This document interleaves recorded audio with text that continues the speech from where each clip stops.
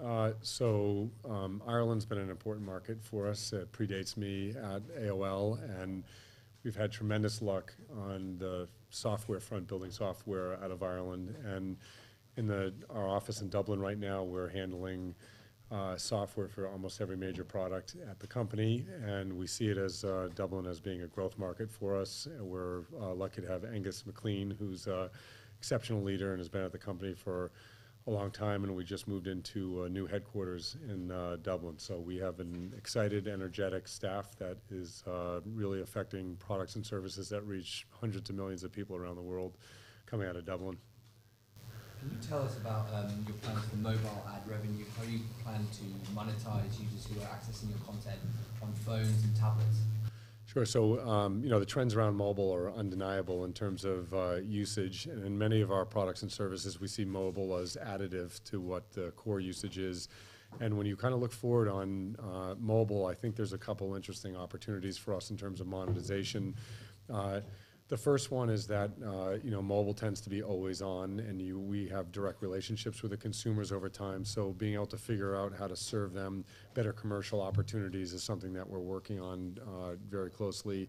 And then the second piece is the future part of probably paid applications and paid content around mobile is something that we're excited about. And our focus as a company so far, and I've been public about this, has been to grow mobile usage as a business, and secondarily to really work on the monetization. And I think the last couple of years we've really gotten our mobile products in shape. In the US market, we're number 4 in terms of traffic in mobile, and we have a very quickly growing mobile audience globally. And I think monetization is the next area that we're really focused on as a business. So I think we're one of the first companies to announce a cross-desktop, cross-mobile advertising platform overall, and we'll have more and more announcements in the mobile advertising space. We just integrated the first mobile advertising network from advertising.com across the mobile networks. So I think overall we feel pretty good about our position in mobile, and we expect there to be a lot of innovation in very early days right now. You mentioned there that Dublin is a growth market. You see it as a growth market for the company.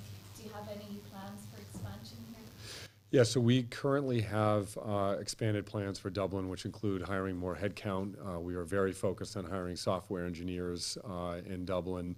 And then we're starting to use Dublin also as for things like training and other types of facility things across our European operations. So, Dublin for us in the last 2 years has grown roughly by about 50% in headcount, and I would expect us to continue to fill more and more roles in Dublin over time. So Dublin has recently expanded to cover a significant amount of some of our products in search, as well as some of our consumer products like MapQuest, the mapping service, and our advertising services. And I think you're going to see Dublin start to work in more and more of the projects across our global company.